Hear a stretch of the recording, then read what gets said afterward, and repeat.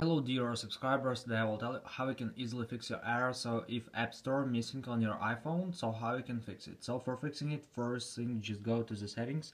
In the settings you need to find your general, and in the general just scroll down until you will see shutdown. So just tap on shutdown, just slide to power off, wait a few seconds and just power on your phone again. So just simple restart your phone.